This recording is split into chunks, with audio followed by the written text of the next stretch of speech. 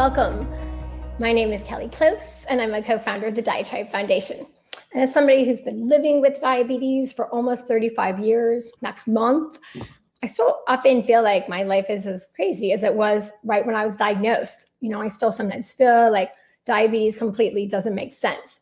But that's where data comes in. And for me, it is the forest and the trees. It's a way of making sense of things that otherwise can seem really unpredictable. So get this, 98% of the world's data storage has been generated in the last 5 years. Diabetes isn't immune to this data revolution, of course. In fact, we've seen diabetes both a cascade of benefits for many people with diabetes and also challenges for how that data can be best translated and oftentimes how it can be accessed. There are active benefits for tech users like coaching apps, CGM, even more advanced BGM, closed loop systems that really allow us to recognize patterns in our data and to make more informed choices. We also benefit from it in kind of population level data, at least the promise of this, that makes all of the approaches we use better. Just over the weekend at the European Society of Cardiologists, it was really cool hearing these keen conversations about how time in range can be used to better understand, for example, cardiovascular disease risk. Prevention is really coming into the fore. Data, of course, isn't just for people who are big-time tech users. There are multiple opportunities for diabetes data to help the field's incredible healthcare teams too. And not just at the practice level for sure, but also at the systems level, even as comprehensive data has begun to be captured in electronic health records. Thank you, IDC and Abbott Diabetes Care. Just like it took me a while to understand my BGM data, my CGM data, the different ways to use time in range, it's been illuminating to see how data has represented sources of insight for our healthcare teams, rather than having it experience, as more of a burden. And so many of us remember all of those pictures of all of those cords. We've come a long way, and we're coming a long way. Interpreting data, obviously, still there are big challenges. We're just coming into it in many ways, and an integrative approach to make it even more possible for providers to personalize treatment plans. And we hope we'll learn more about this from our panelists today, how this can ultimately help approach the best care imaginable for everyone. As we continue to embrace what is already transformative technology, then we'll be closer to knowing how to get closer to the right therapies as well as the right approaches. As a longtime diaTribe columnist and now behavioral health expert, Adam Brown would say food, exercise, mindset, and sleep, and getting smarter on all of these. Today, we're so excited that we're going to hear from elders in the field about what this explosion of data means for patients, healthcare providers, systems, policymakers, how it will continue to improve diabetes management and care. Before we start, let me give you just a rundown of the event. So in a minute, I'm going to get to introduce our 4 illustrious panelists for the main discussion. This will be followed by some audience questions, and I encourage you, we're really pleased with you, please add your questions in the stage chat throughout the discussion. Members of our team are going to be collecting the questions, and the panelists will answer as many as they can.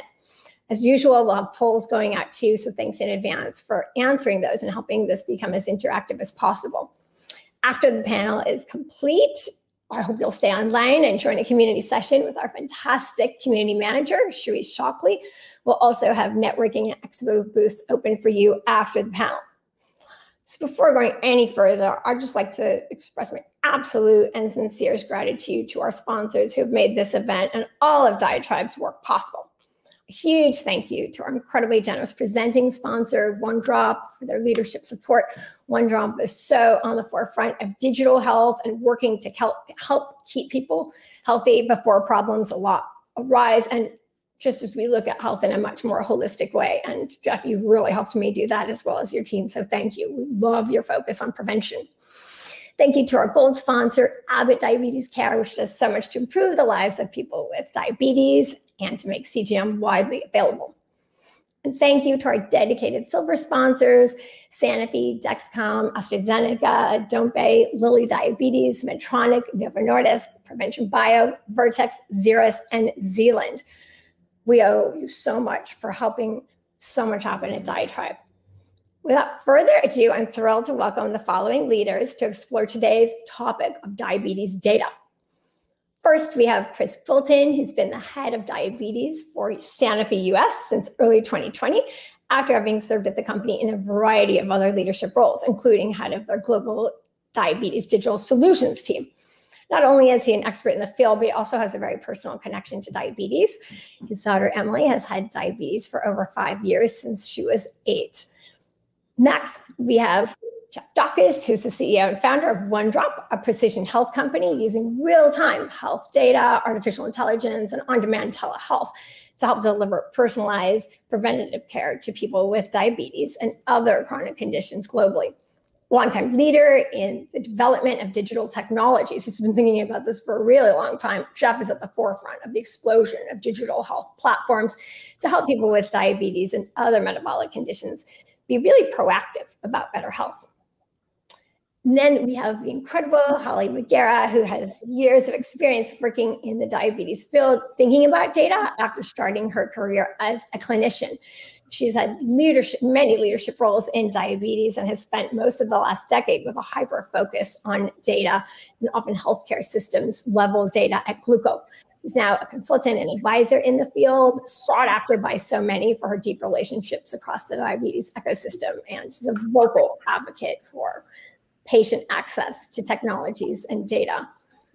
Finally, we have Dr. David Price, who has a wide range of experience in the field as an endocrinologist and now for over a decade as the VP of Medical Affairs at Dexcom. David has been at the center of this research that has really made CGM such an important tool for optimizing diabetes management. He plays a key role in providing the medical input behind creating the new tools and solutions for people with diabetes. I could go on and on, as you can tell, about the breadth of experience that our panelists have here. That would take me days, so I'm going to jump in now, and I'll start with a question for you, David, on the expansion of data collection. You know, we've seen this massive increase in the patient usage of data capturing devices and apps since the start of the pandemic. How do you think that's been driven by the pandemic and the increase in telemedicine, versus kind of expected growth that was happening pre-pandemic? Yes, thanks, Kelly. First of all, thanks for having me participate in this panel. It's really what a great group of people to be on the panel with, so appreciate that. The explosions really occurred with the use of Clarity in clinic. So the rise in Clarity has been increasing over time. Measure it with the growth of CGM, and then there was a boost as we developed the mobile Clarity app, which pushed notifications to users. But the real with the onset of the pandemic, the growth in clinic use has been far greater, and I think it's for obvious reasons. The use of Clarity in the clinic has enabled healthcare professionals to have discussions with patients about their data outside of a face-to-face office visit. Yeah, it's been really powerful to have heard over time what couldn't happen, to see it happening. And thank you guys for propelling so much of that. Jeff, I want to ask you, sort of on the same lines, any comments that you have on this question. Also, OneDrop has gathered tens of billions of data points from the users of your connected devices and predictive health platforms. So, what is that number again, if you can tell us, of all of the data points, and then what's being used done with the data? How's it being most leveraged to improve outcomes for people with diabetes? Let's see, about our data, we gathered over 30 billion unique health data points from integrations with thousands of popular apps and devices used by millions of people worldwide.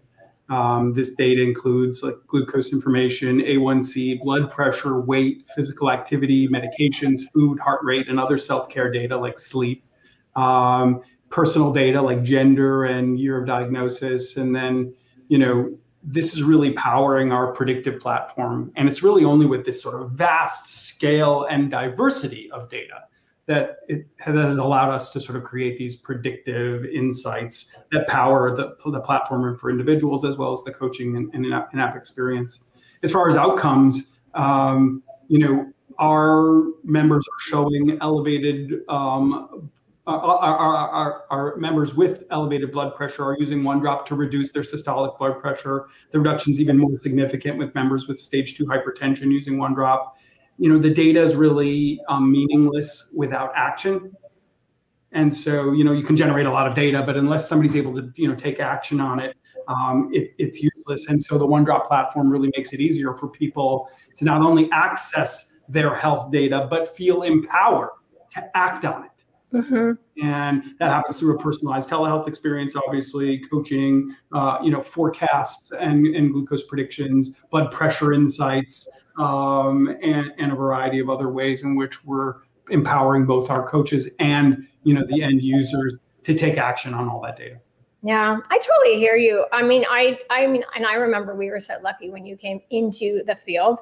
I think it's been also in recent years. I think I was always kind of worried about, God, I don't even know what all these things mean. And so as you've helped make us smarter about owning our data, it's really compelling. So thank you. It's interesting just to add on that, we look at our data assets or data collection more generally as sort of a real world EHR. Everybody always talks about electronic health records and getting access to them and, that's where all of the information lies. But really, all of the data that you generate living your daily life and making the choices about food or making your choices about medication or sleep or stress or the physical activity that you have or your blood glucose readings over time, all of that information is really, where I believe health lives. It doesn't live in some doctor's office with some notes that you can't read. It lives in the day-to-day, moment-to-moment, 8,759 hours a year that we're not at the doctor's office. Totally. I'm so with you. And I'm the real world electronic health records. Yes,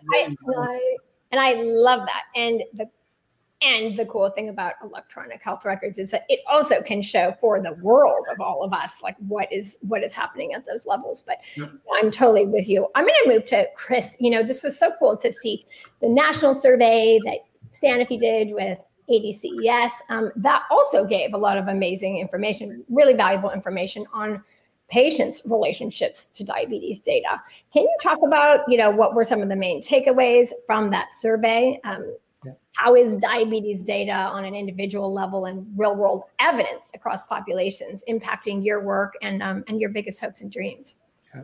Thanks, Kelly. Great to be here. So with this topic today around the future of data and the future of technology, we thought this study, which was conducted last year with 700 people living with either type 1 diabetes or type 2 diabetes on insulin, was really relevant to share a little bit to understand the situation we face. And there was some really interesting data.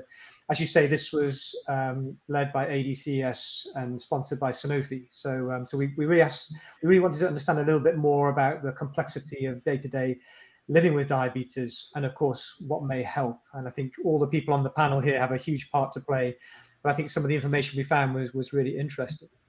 So there are a few paradoxes in there as well. So 65% of people felt that they were doing everything they could to manage their diabetes on a daily basis. But in a separate question, 67% of people felt that they still felt guilty they weren't doing enough. So of course, people are trying their best, but of course are always hoping there's a bit more. And again, no surprise, again, a similar number, 2/3 wish their diabetes information was simpler and easier to use overall. There was some fascinating when you think about what else can we do to help. 80% of people felt that they're all on insulin, bringing the insulin management, the insulin monitoring into these ecosystems alongside the CGMs, the BGMs, and the great software provided by the people on this panel again would be really beneficial. And of course, they talk about some of the issues. 62% talked about being too busy to log or had forgotten their insulin management on a particular daily basis. And I think to summarize all of this, when we think about setting the frame for some of our discussions tonight, 80% of people thought it would be good to have a more personalized understanding of their diabetes, makes managing and tracking their insulin less time consuming, and feel more empowered to manage their diabetes. And I think that's what we're all here for, aren't we? We're trying to give people tools to simplify, as you say, real life. This is not a clinical piece. This is about day-to-day living and empower people to take better control of their diabetes. So I thought maybe we all know this and we want other people to understand this, but I think it helps charge us up to say we can all do more to improve this landscape overall. Well, and so amazing also about helping make sure that we're all finding out as much as possible about, diabetes care and education specialists, and making sure that people have access to them and are learning from them. And Holly, that's leading into you, with the advancement of devices and the data that they capture that you've had so much to do with over your incredible career. What do you think is like possible now that wasn't before? And how do you see it benefiting patients, entire systems, healthcare providers, et cetera? Yeah, I think, well, first of all, thank you again for having me. And I feel very honored to be here with these luminaries, with you, Kelly. It's just really incredible. And it is something I feel really strongly about, because I think that data is something that has been, in many ways, it has been kind of a burden, and is also very much a solution for us. And the old days, it was data that came out of a device, it was sort of locked in there.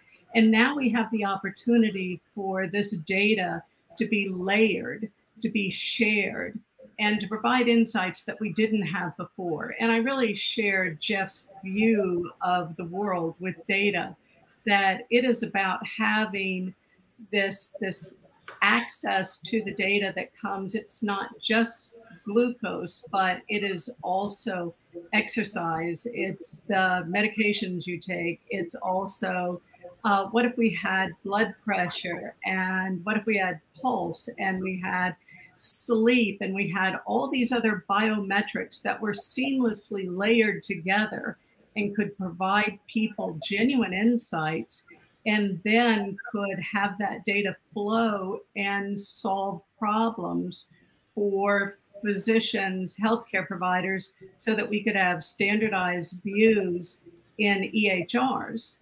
So I think that we have an opportunity, we have all the components to solve the big problems in diabetes, and look at data as an enormous solution. And it's not just glucose data, but it's the beginning. And it is the beginning of something I think really big. And ironically enough, COVID has kind of, with all of the terrible things that have happened, it's helped bring forward some tremendous opportunities for us to understand the value of telemedicine, remote monitoring, the use of platforms, and standardization of views and flow, automatic flow of data into EHRs, and to give people insights, meaningful insights. So all of this comes together. It's not just about big data for researchers anymore. Mm-hmm. It's about personalized data. Holly, let me jump in on that one. I think COVID has been a help. It's enabled reimbursement for remote office visits, which people have thought that remote visits would be powerful, but again, it was very limited. And right. COVID forced the issue and enabled healthcare professionals to get compensated for these visits also. So it's really made a huge impact for healthcare delivery. Yeah, and I not going to go away.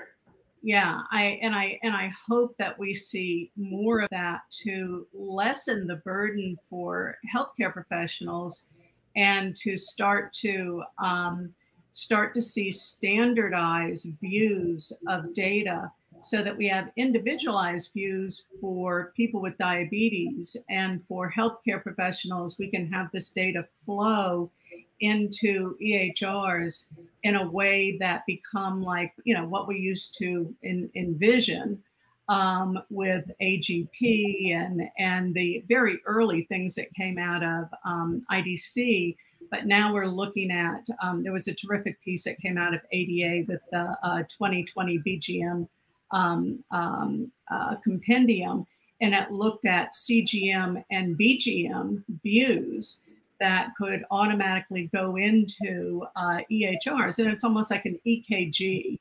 And so healthcare providers wouldn't have to be sitting there, looking at their computer the whole time, but in fact could look at what could be a standardized view that could go into EHRs.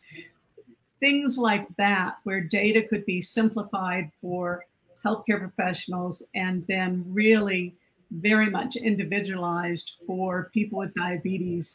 That's where I see us going. I like that. I like that, Holly. I was just thinking about that a little bit. You know, as you were saying it, we were hearing from Dennis Goldensong out there in the audience about like not everyone has access to all of this, and it's like it is absolutely so true. And I know we're going to touch on some of that. It is also true. Sometimes maybe healthcare professionals may not even know what you have access to. I know, like, you know, professional CGM used at least once a year, like everyone ostensibly anyway has access to that. I know DQ&A has done some really illuminating work showing that actually something like 40% of people with type 2 diabetes who have access to CGM, their doctors don't like necessarily always know it. So hang tight on this. I want to say, are there if there are, you know, responses to that, I think, Jeff, this touches on a bunch of stuff that you were saying, and you're coming from tech. I mean, there's also, you know, data like from Apple Health Kit or Fitbit or, you know, other platforms. If you can talk a little bit about that, as that is related to all of your integrations, of course, that'd be cool to know. And how do you react to it? How do your members react to it? Any feedback from coaches? Yeah, you know, we live our daily lives sort of with a breadth of behaviors and a breadth of inputs that affect our conditions, right? It's not just one thing. But I got to give a hats off to David and to Dexcom. First of all, just here, Dexcom's been an amazing partner of OneDrop, but two, really a strong voice in the industry for providing access to a crucial component for people to have information to make decisions on. And I applaud, you know, Dexcom's openness in doing so. We utilize Dexcom data to create CGM predictions, and it's really, you know, just awesome. So thank you, David, and thank you for your entire organization. You know, we believe that, you know, that it's really how the data is used to support people along their journey of day-to-day life. It's not just one instance or one type of data, but a breadth of data. And so in partnership, you know, with a variety of different sort of players, like you mentioned, Apple Watch, Apple Health Kit, Dexcom, Fitbit, Musings devices, et cetera, we ingest, you know, an incredible amount of data. And, you know, we did a survey with Diabetes Mind. We you know, the Amy Tendrit's organization, where we surveyed more than, you know, 2,000 U.S. adults with diabetes, and the results presented at D-Data Exchange showed that people with diabetes are begging. They're begging for more secure, affordable, and fully integrated technology. They're tired of their silo-based information sets that don't talk to each other, that don't integrate with anything, and then in the end aren't really useful. You know, we go through the pain of pricking our fingers every day. And what do? We write it down in a logbook, a bloody logbook, and then it never shows up anywhere. And then we just lie to the doctor when we get there. That's not how we can, you know, do well anymore. So OneDrop's making it really easy for members to access all of the relevant health data in one place and feel powered, you know, to act on that. And then we power our platform with, again, AI-powered insights and on-demand coaching. 94% of OneDrop users think that the predictions that we offer are extremely useful. And the members that have reported to their coaches have a better understanding of how their actions affect their health. Actions affect your health. And that's a product of data. It's a product of insights and coaching, and it leads to better, you know, sort of action on that information. And so, you know, that's kind of how we're looking at a data ecosystem, bringing in all that information and then helping people take action on it. Yeah, and I'm sure the coaches are learning from each other, and the more, I think, again, that electronic health record is showing the field, you know, what's being seen out there is really cool. But thank you for that. David, I was just powering up I was looking at my Clarity earlier today. So you guys, David, I asked him like several years ago now, can you just show me like what percentage I'm on the closed loop? I use Dexcom, you know, can you show me what percentage of time I'm over 250? Because really, I should never be over 250. You know, careful what you wish for, right? You made that happen. Many people asked for it, and now we can see it. And still, we don't necessarily always act like we would like to act. But Clarity, I mean, can you talk more about the way patients see trends, the way they produce supports of data? We know it's seen a dramatic increase from a low base. So what have you seen in terms of how patients interact with the data? What do you think of what their healthcare professionals say? What do you think about what the payers say? Give us your take. Yeah, I think what's really helped is some of the standardization of reporting and the standardized metrics.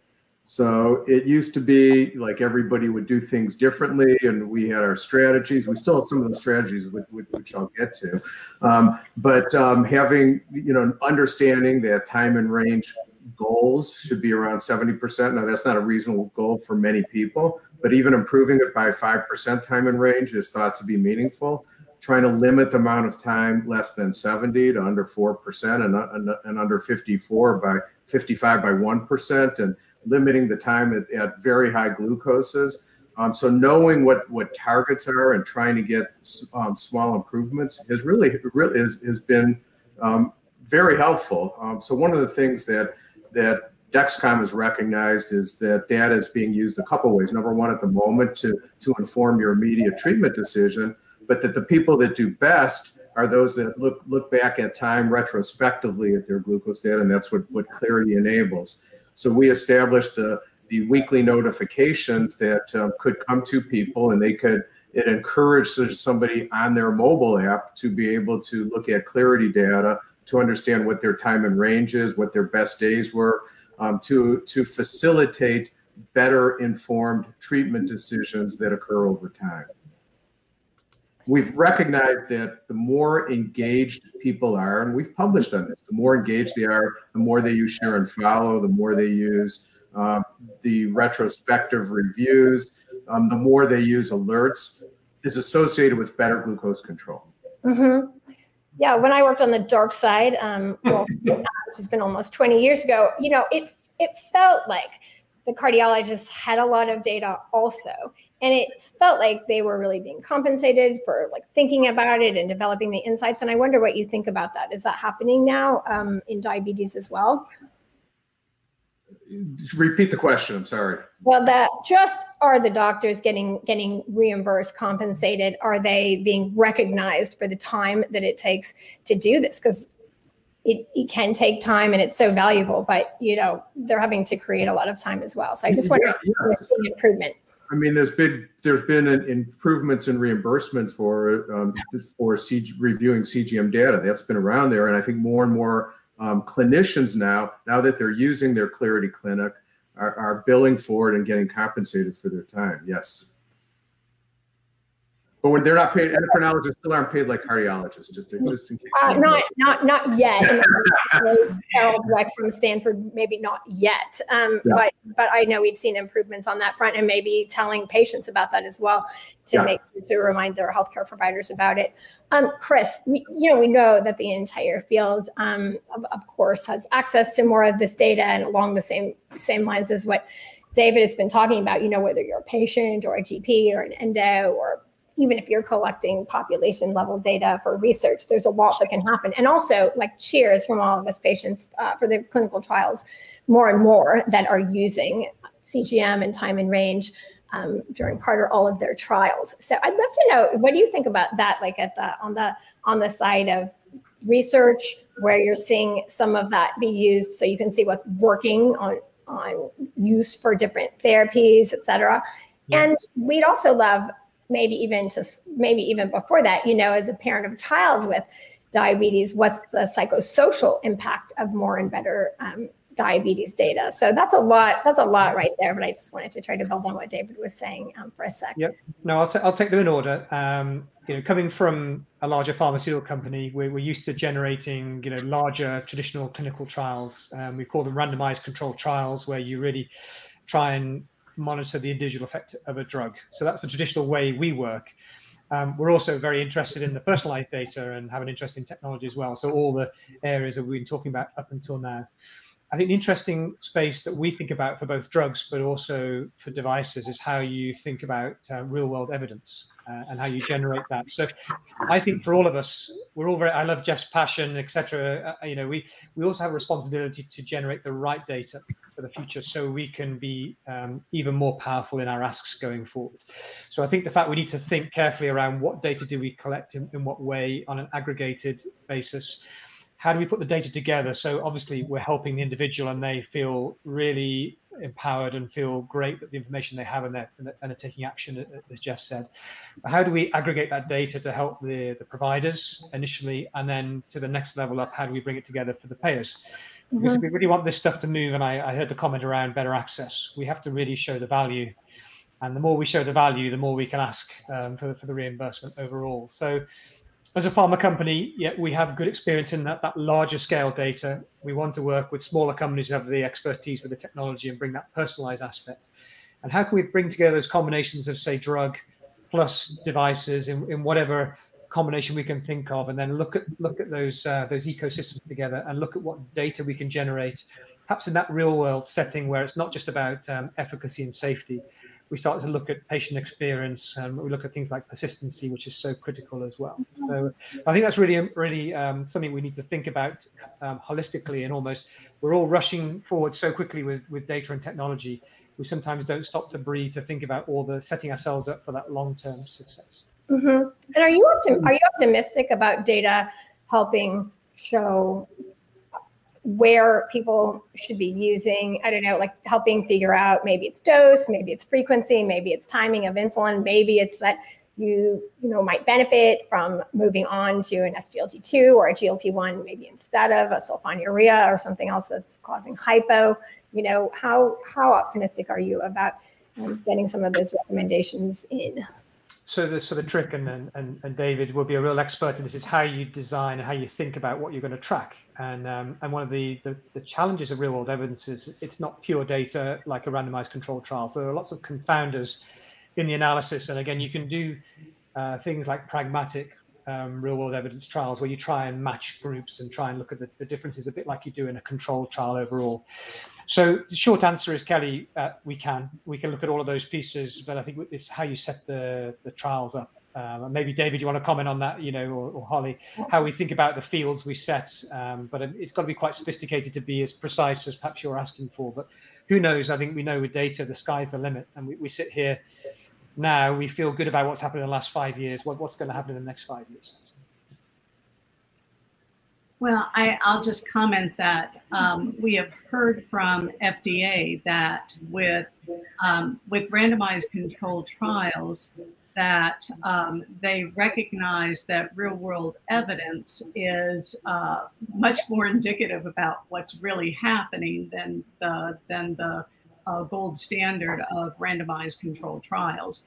That being said, I've not seen anyone rushing to change their plans to have randomized controlled trials relative to indications and for what they're using for major studies. So I think it's a real conundrum right now, candidly. Yeah. Not sure drug trials, I'd suggest changing over to real world evidence, but I do believe that real world evidence is what is going to drive a very compelling case for expanding indications of use. Yeah, we do both. I mean, Dexcom is, we run randomized controlled trials, and the objectives of those are often to change standards of care, which could then be used to drive reimbursement. Right. So we need to do RCTs for that purpose, because you need a certain level of evidence in order to get payers to change what they do. But the real world evidence, we also generate a lot of that. We've generated a lot of evidence, for example, in COVID, showing that during COVID, 60% of people improve their control, 40% get a little bit worse. And the mean change was people's control improved during COVID. I mean, that was fascinating. We could look at benefits in populations. There was a paper published in JAMA recently from Kaiser comparing people that use CGM versus those that didn't with type 1 and type 2, and trying to get rid of all the confounders and covariants, and found very striking benefits of CGM, which I think will help influence their system. So they each have their roles, and I think you just have to be really thoughtful in experimental design. To what questions you want answered, and what's the best way to get to it, and who's the customer. Right. Yeah, I love that, and we're all the customer. I mean, everybody on the planet, everybody on the planet is the customer. Yeah. You know, I think sometimes it's kind of fashionable to talk about inertia. You know, on the other hand, like, what is the capacity of time that people have to work, and how is that being valued? That came in from the audience. Well, any thoughts about what traditionally might have been thought of as inertia, or how you guys feel about inertia? That could be clinical inertia. That could be like therapeutic inertia. I suppose, Holly, it could be inertia related to policy and what could happen there. Yeah, I mean, the sad thing is that we have fabulous devices, we have fabulous drugs, and right now we all know that diabetes in the U.S. The evidence is that things are getting worse. And we have a small portion of the population that has great access, that has great coverage, and gets wonderful care. And we have a whole lot of people that are getting sicker. And so I think we need to sort of look at this, and obviously we have some big systemic problems. And we need to figure out how we improve access, how we improve coverage, how we improve, the ability for people to have access to all of these things. And it can't be more of the same. That I'm quite convinced. And I think it's going to require some, and this is not a very popular view, but I think it is the reality, is that we started getting greater access and greater use of blood glucose monitoring, not when we had DCCT that gave us clinical evidence that was undeniable, that, that complications could be avoided if people were checking more.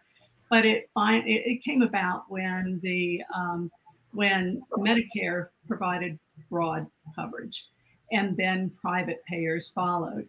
I think it's going to come down to broad policy changes that change the coverage and provide much broader and more generous use of preventative rewards for people that are taking care of people with diabetes, our healthcare professionals. And I think that healthcare professionals, and I think that people with diabetes have been under an enormous amount of financial pressure.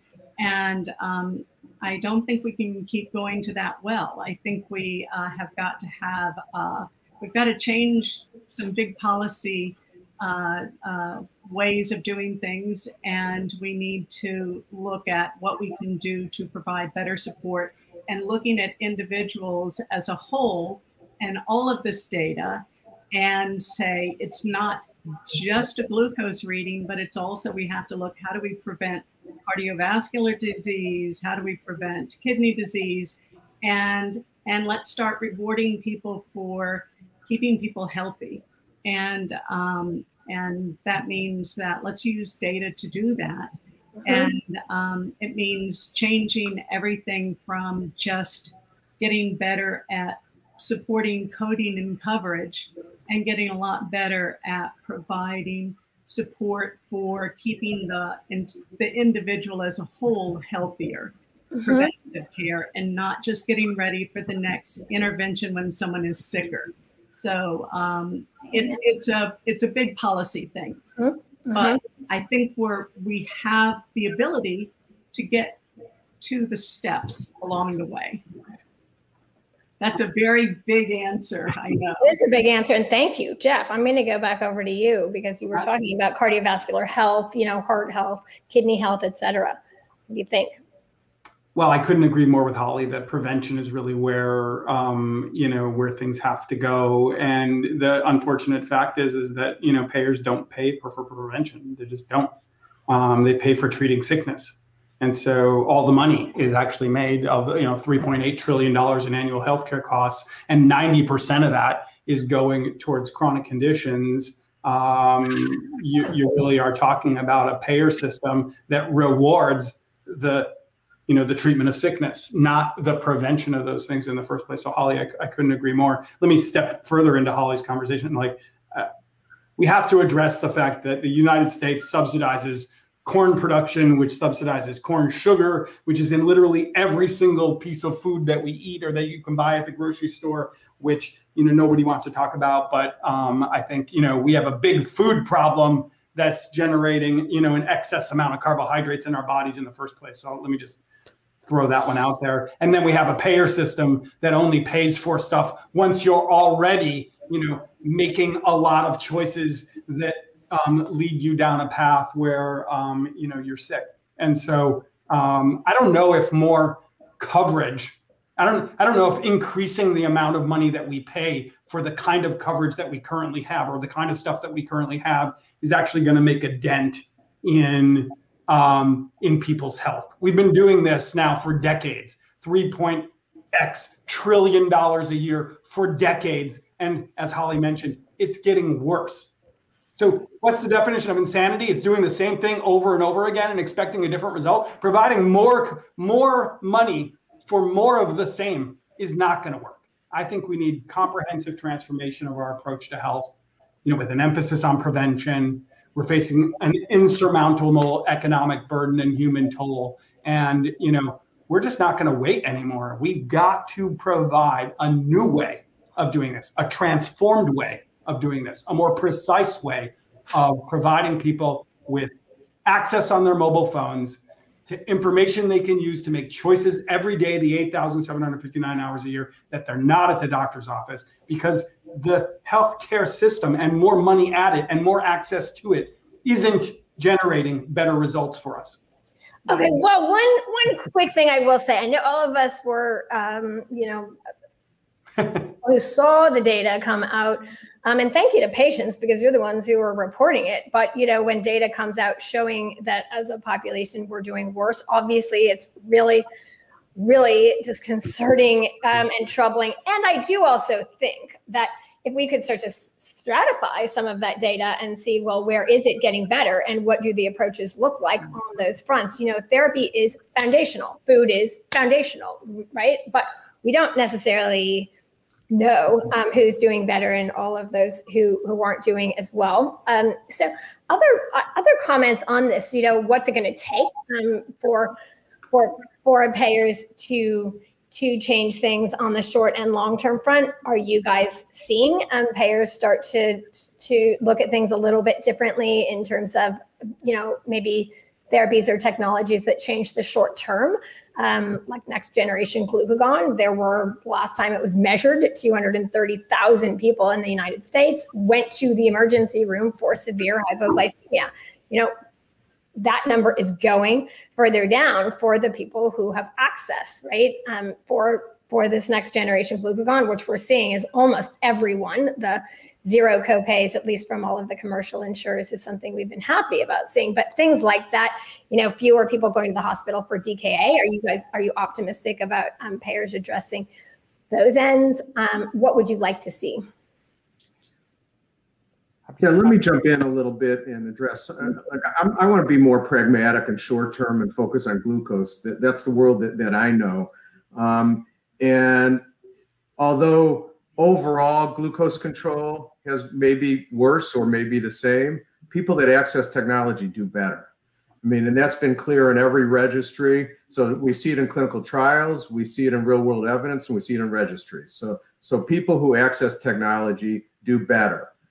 So we need to grow access to technology, and that's going to be done several ways. So number one, we need good reimbursement from payers, and that's really improving, significantly, and it inches forward, and it inches into the poor people. So there's more and more Medicaid states in which they're providing some coverage for CGM. It takes a lot of work and a lot of effort, but and a lot of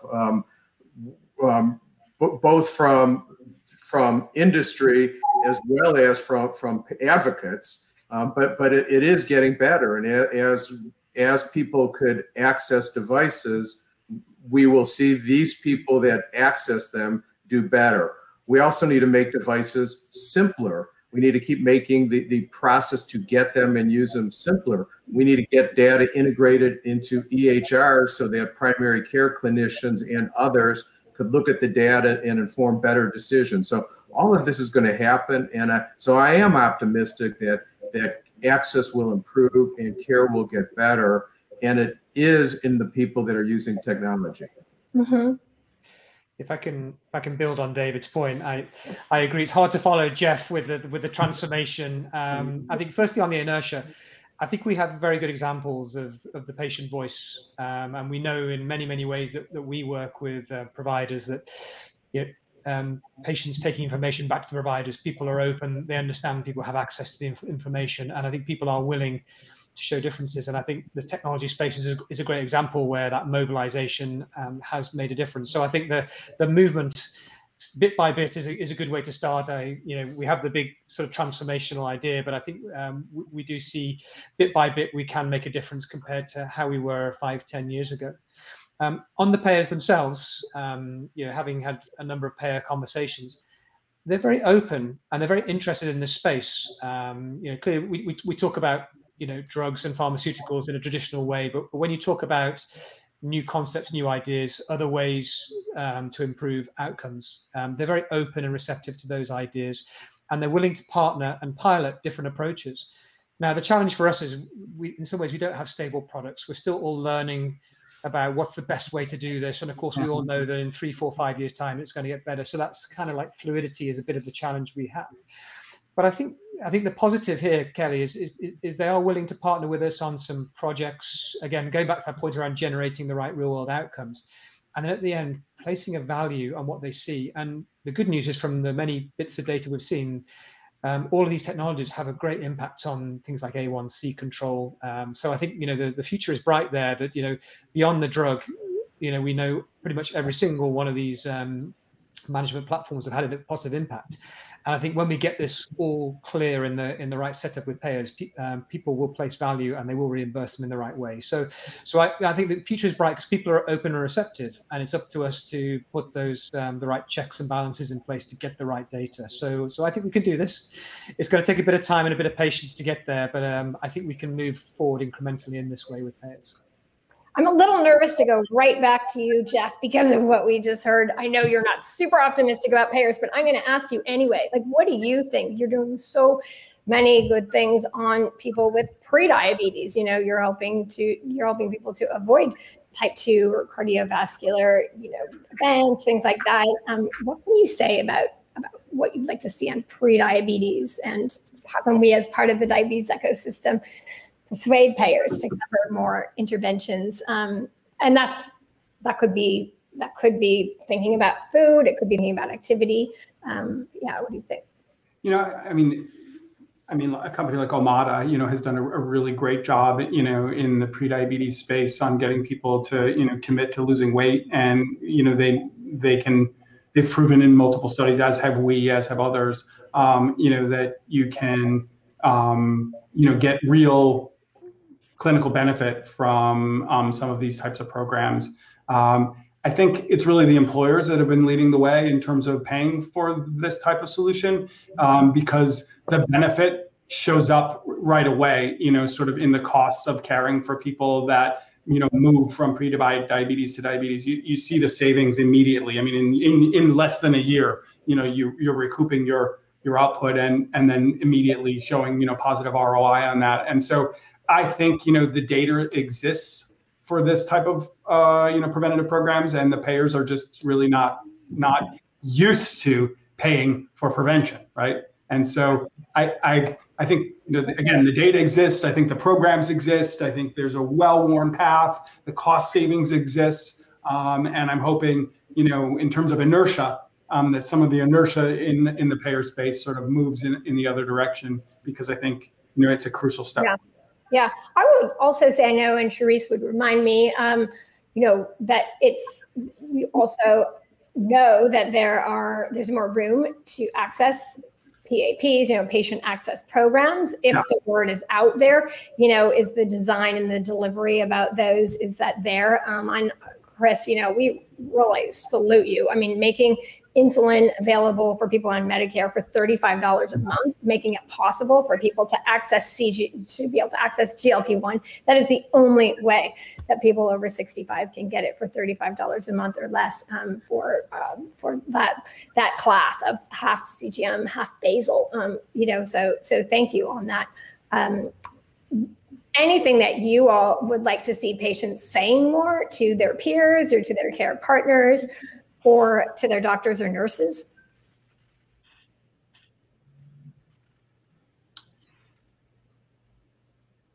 I'm going to go back to the and again, what we've experienced in the conversations, that patient voice, that patient mobilization is critical.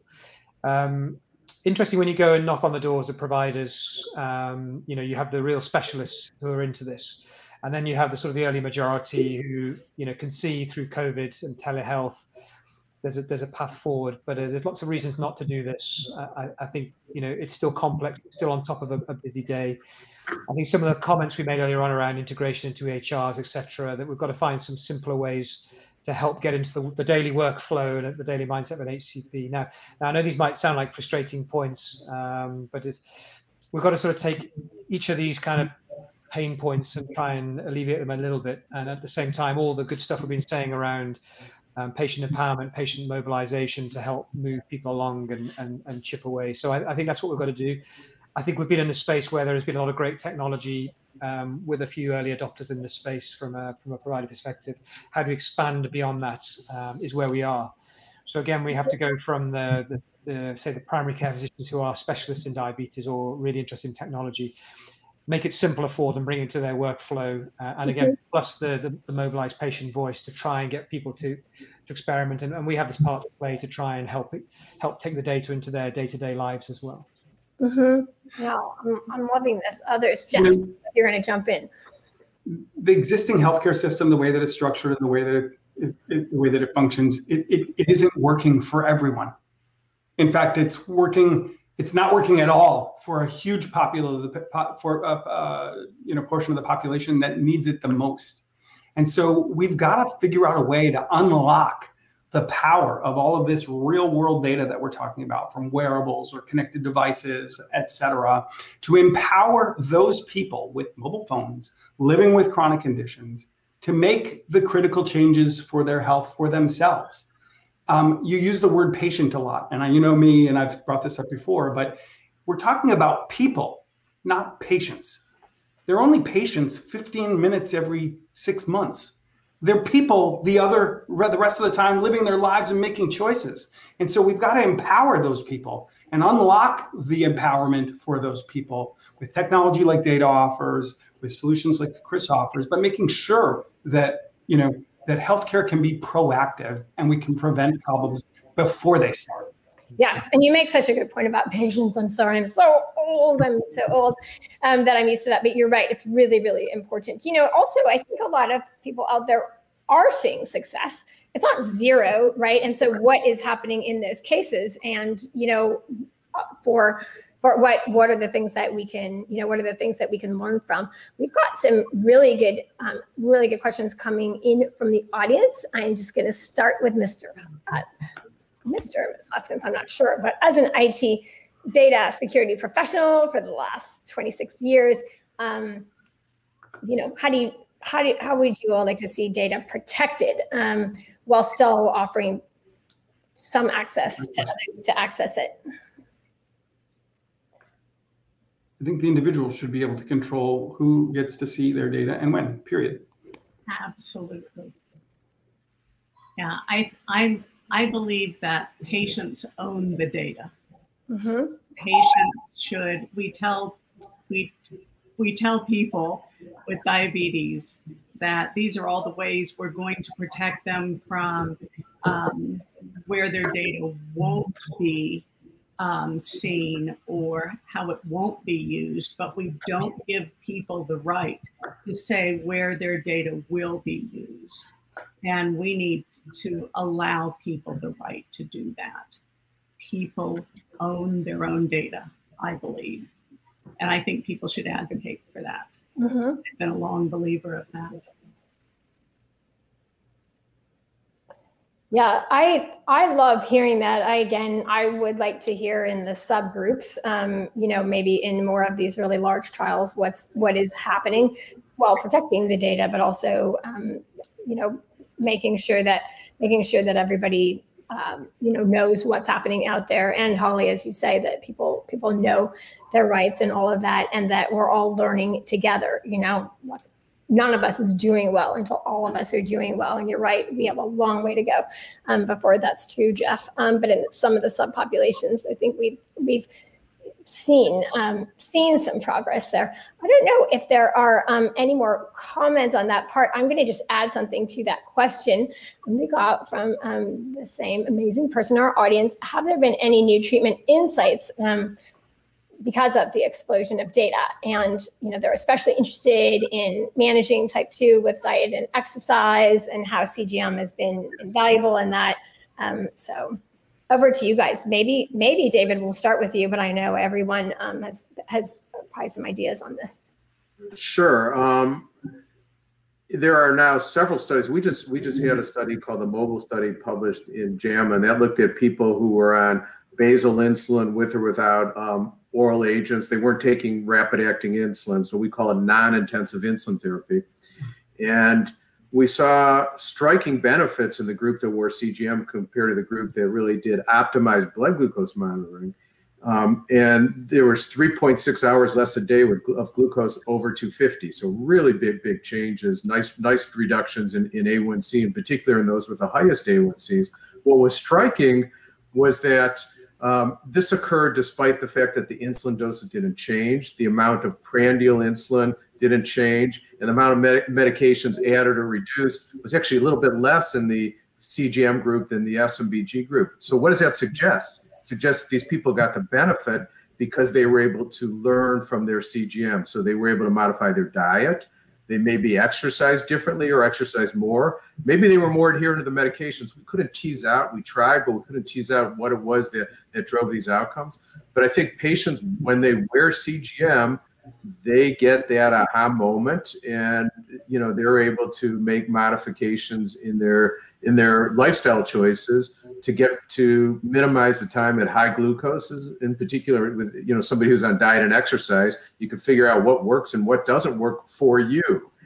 So it really individualizes your approach. And again, we saw it in MOBILE. It's been seen in other studies. Very similar findings. And David, it's beyond the data itself. It's all those other aspects of empowerment.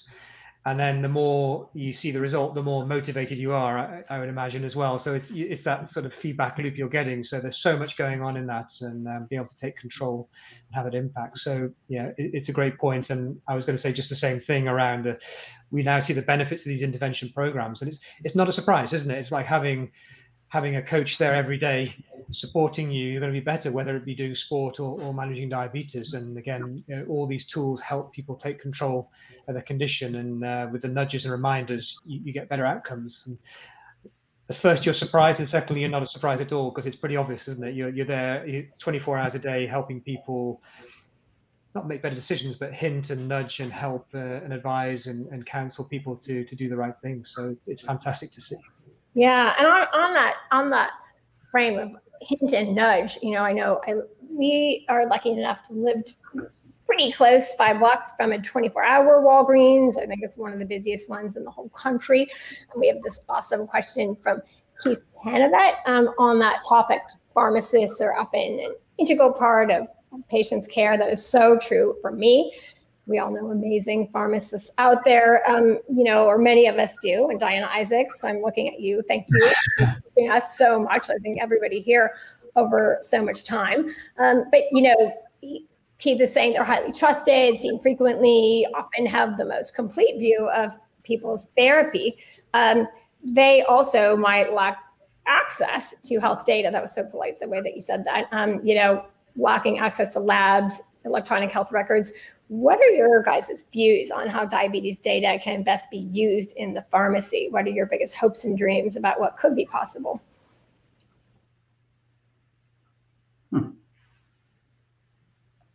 Wouldn't it be nice if an individual could say, I would like Diana to have my record of, and then be able to explicitly relate what Diana can see. Oh, hush, hush. That was really interesting. Yeah, that's fascinating. Yeah, and I think all of the companies that are represented here on the panel are very open to that kind of position. I know David, again, I want to applaud Dexcom for the position that Dexcom has taken with sharing APIs, and you know, it's really you really took a leadership position in doing that, and you know, that's the kind of thing where individuals, and then having standardized views where data can go through platforms to EHRs, and then, you know, Diana, the individual, can say, yes, I want Diana to see these things. So you're putting control for the individual to say, or Kelly can say, yes, I want Diana to see these things because I want her opinion on it. Mm-hmm. I mean, yeah. I mean, I also think we're lucky. I think if we're also asking systems with the united narrative about, you know, pharmacists having more access and more time, and then being you know, compensated and reimbursed for that as well is good. I think also care partners. You know, I know for a long time, I want Johnny to think I'm really great. So I don't necessarily want him to see my data for me. I've been able to change some of that over time, but it's been harder. You know, it's been harder than I thought it would be. Any other thoughts on the panel about pharmacists or sharing data with others? Not, we'll move in a moment to a question from Patrick Rao, but I want to make sure that you hear from everyone who would like to speak on that. It's a similar question, or it's along the same lines. It really is. Patrick is asking, you know, how can we collect data that will show what works for many or most, so that helps shift norms related to eating habits, glucose monitoring, exercise, A1C, time and range. I love this. Yeah. I mean, we do that at OneDrop with our predictions. We're really taking the data from millions of people and using machine learning to really figure out what not only works for you know, the group of people, the population, but then also what's going to work for you, and consistently learn over time what has worked for people, and then what's going to work for you. And so, you know, everybody's unique. Everybody's body is different. Everybody's diabetes is different.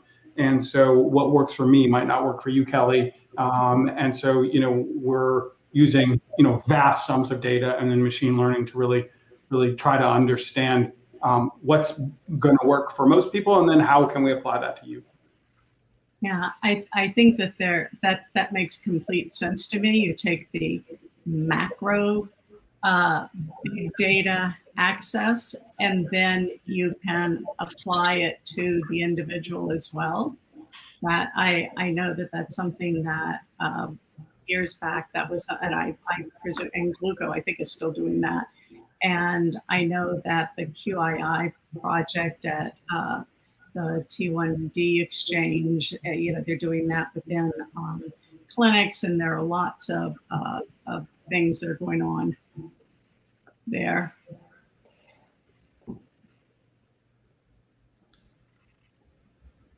I'm sort of thinking too about maybe the ecosystem out there, and, you know, maybe what we're seeing in other countries that do have more standardized approaches. Do you think it would be valuable to look at some of that? I'm trying to answer, just see where you guys can answer, you know, some of the questions out here about what's working and, you know, what are we seeing for different patients. Do you think we'll get to see more about what is going well that can be traced back to policy, for example, or to things like access to food? You know, we have challenges, like a significant challenge we have, like related to that question, is we don't know when somebody eats or what they eat. Now, there are some really good apps that collect that data. So for specific users that are willing to log their food, you could do that. And we have some good there's some really good exercise apps. Jeff, I'm sure you know a lot more about this than I do, that could give some insights around the impact of exercise in just different populations. But one of the major issues for somebody with type 2 diabetes is, what do I eat and how does that impact me? And that's really hard data to get at right now. Jeff, you might want to comment on that further. Yeah, and I mean, type 1 is different, obviously, because you don't know if somebody's taking basal or whether. Yeah. But generally, if you look at a broad enough population, you can kind of see when people are eating by looking at their glucose information. I mean, glucose is an interesting proxy to food. It's not necessarily 100% correlated, but it certainly, there is some interesting ways in which you can obviously tell, when you see somebody's glucose spike way up, it is likely, that food is in the mix there. Right. I was getting at specific foods. Like, you don't know if somebody's for breakfast has had cereal and milk or egg and a bagel. So it's hard to get, in terms of understanding data that will determine what is the healthiest breakfast. It's hard to get at in the real world. Yeah, and I think that's retrospectively understanding what somebody ate and then what happened to them when they ate it, I think is difficult. Trying to make it as brainless as possible in terms of making that easy for people to log is something that we've been working on, our brainless food logging. But I would agree. We've actually tried to look at other ways in which we can gain, in essence, a proxy for what people are eating. Yeah, I think it's also so interesting. Maybe it's also that we're in a world where wasn't lucky enough to have access even to just smartphones. We expect it to completely work. I remember when the iPhone came out and then all of a sudden it didn't let you copy and paste. People were really upset. Then that got fixed. But maybe sometimes the expectations are too high. I don't know what all of you might think about that, or just how much the apps are going to be improving over time and so forth. I think you're going to see massive improvements in both people's access to the technology, their ability to take action on the information that some of these technologies provide, and then inevitably the outcomes and then the cost savings associated with it. And when you can bring all that together, I think that's where what you call success. And I'm very, very bullish, as you'd expect me to be, but on the power of what technology is going to do to the future for precision health. Yeah, and you guys, anyone who is not getting OneDrop's newsletter, I mean, it's also like Jeff knows so much and has brought so much to our world on just, again, like the design and the delivery. I love your newsletter. When I get it every week, it makes me feel successful, and it makes me feel not alone. So, it's yet another reason why diaTribe loves working with you. We've got an amazing question here from Zoe Heineman, and she's also asked for some of that data. By the way, on the severe hypo, 230,000 people. That was CDC data from 2016. We're hoping to get an update on that, but that was reported in 2020. That's also around 250,000 people going to the hospital for DKA. We would obviously like to see that much, much, much closer to zero. Maybe not in every case because of the diagnoses, but that's where that's coming from. Zoe's asking, what do the panelists feel would work that we don't have yet at all? They want to know your big ideas about, what you would like to see everyone working together to build, or I imagine to work together more on in a cohesive way. So for me, this runs on from the last question. And if we just look around the panelists and where we all sit in the diabetes and data community, we all come from a slightly different position. We have something a little bit different to offer. And, I guess I'm on the sort of the furthest in the clinical sense, but, as the conversation went, there is so much yet untapped, bringing all of the lifestyle, the exercise, all those other social factors into the algorithms and the analogs of how we calculate all of this. So for me, the big idea or the big dream, I hope, is not so far away, where we really start to bolt all these bits together and then really start to overlay all the different bits of information you know, the clinical data, you know, some of the monitoring, and then the lifestyle factors to give that complete picture. And from a technology perspective, there's no reason why that can't happen soon, but it's a lot of coordination, working together to make that happen. Jeff, I think you're the guy for the job. I can see it. Yeah, I think an area that we all should be working on is getting rid of the disparities in healthcare. And that it is so sad when you have poor people that can't access medications, they can't access monitoring devices, they can't access disease management, and they're left on their own. And it ties back to the big picture that Jeff and Holly were talking about earlier. But I think we all need to really help out those that are less fortunate and work together to solve that. Yeah, well said. Yeah, and we'd love to see the way that you guys are doing that, David, and even more, we know as volume goes up for CGM, so many opportunities there to be smarter about the chips you're using, to be smarter about all of those pieces that will go into being able to make it cheaper. And we get it. We get it that it's not easy, but love to hear more about the ecosystem working together, including the payers, obviously including the payers, but the PBMs, the different employers, which employers are the best at that. Some of those questions are still out there. If I want to tell, I'm going to tell everybody what the last question is going to be, and if you have other things that you want to talk about with Zoe's question. I know a lot of you also have talked before about that so much is here, but if you have other big ideas that you would like to talk about with that, I really want to make sure that you have the chance to do that. And for the audience, you've been amazing. There's so much on chat that we're so grateful for, and that we would like to play back to you and respond to. And I know that some of that is going to be Sharice's work. But for the panelists, they're going to talk about their last question. This is going to be more of a lightning round, but what's the one thing about diabetes data and the future holds that all of you want to say? So, the single thing, whether that's the patients or healthcare providers or payers or policymakers, et cetera. So.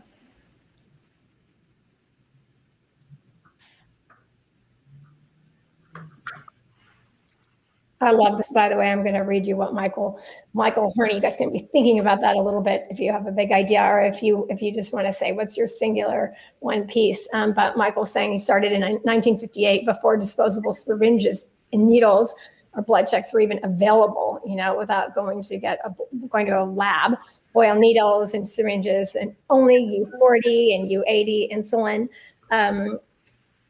Much less developed than now. CGMs, Bias, Lantus are all unbelievable and wonderful for me to help manage diabetes. So yeah, thank you for that. Chris, you guys, you've been a pioneer in this stuff. You transformed insulin being used in primary care. It was so cool to see. And now looking at how to best use BGM and CGM and all of that is also very exciting. So maybe Kelly, if I start on this one. Thank you. I think about the five years my daughter has been diagnosed and had type 1, and I think about the progress we have made. So I'm optimistic, and I'm quite a pragmatist as well. I try not to look too far ahead, but at the same time, I'm very positive and optimistic around what's coming. So in that 5 years, she's gone from being diagnosed as an 8-year-old with multiple daily doses of insulin injections now to the pump and the CGM, and hopefully the closed loop and not far around the corner for her. So I think it's great. I think, as you said, there's so much happening so quickly, and so much to learn. We're living the future now, right? This is the moment. It's all happening for us. But I do think we need to be a little bit patient and persistent as well, right? We have all this stuff. We need to give it time. We talked about the outcomes generation. It is important that we generate data in the right way to go back to the likes of payers to place the right value, get the right reimbursement, and hence the right access for these technologies. So we do need to work on that, as well as bring the exciting new technologies forward. So for me, it's that kind of mix of optimism, patience, and persistence required by all of us and we'll get somewhere, and then we'll know we're going to go on again, and it's going to be a little bit exponential. So for me, that's why I am overall optimistic that we're in a great moment. And I think, if I go back to my daughter, I think her future, I think is a good one as a worried parent. the door to living with type 1 diabetes? For me, you know, I think healthcare has got to be continuous, it's got to be proactive, and it's got to be personalized for the individual. And by making it easier for us to access our own health data and become empowered to take action on it, and doing that on simple things like mobile phones, we can help millions of people realize their full potential and reimagine what's possible for them. I mean, we can't keep throwing money at treating the symptoms of sickness and neglect the investment in prevention required to keep people healthy. So again, you know, it's really important, continuous, proactive, and personalized. I don't think I can. I know, that's poetry, isn't it, Holly? Yeah, it is. I don't think I can add more than what's already been said. But I think it's about access, it's about prevention, and it's about pulling all of these components together and really making it work so that we keep it simple and we ease the data can ease the burden, not add to it. And I think that the time is now to advocate for that. I'm going to take a little different approach, and I'd like people to think less about data. So I would like there to be solutions for type 1 and type 2 diabetes, whether it's automated insulin delivery, beta cell replacement, or for type 2 diabetes, some of these miraculous drugs that are coming down the pipeline, so that people don't have to think about the data. They're going to go on a therapy, much like statins, and you could think a lot less about you know what you have to do if you're on a statin because you get such good results. I'd love to see that. I'd like to people with diabetes to not have to think about glucose because their glucose is controlled. So that's where I would love us to get to down the road. I know that we're also going to be collecting thoughts from everyone in the audience, and you're going to have a chance to share at the community sessions. And maybe if you want to do networking one and have 3 minutes with somebody else out there that you haven't talked to, there's a lot here, and there's a lot of power, and there's a lot of thinking to do about all of the different parts of the ecosystem. We cannot begin to thank our sponsors enough for making these conversations possible and also making it possible for us to do some really good thinking out there. Thank you to every person with diabetes, I'm gonna get this, for joining us, and to our entire diaTribe team for doing so much to make this happen. You know, cheers, and I think we're going to be sent off any minute into the other opportunities that we still have to connect today. But appreciation all around. Let's give a cheer to these panelists for giving so much for us to think about and then act on. What a great group. Thank you, Holly, David, Chris, and Kelly. Thank you all. Thank you. Thank you, everyone. And really, really interesting. Thank you. Inspiring. Yeah.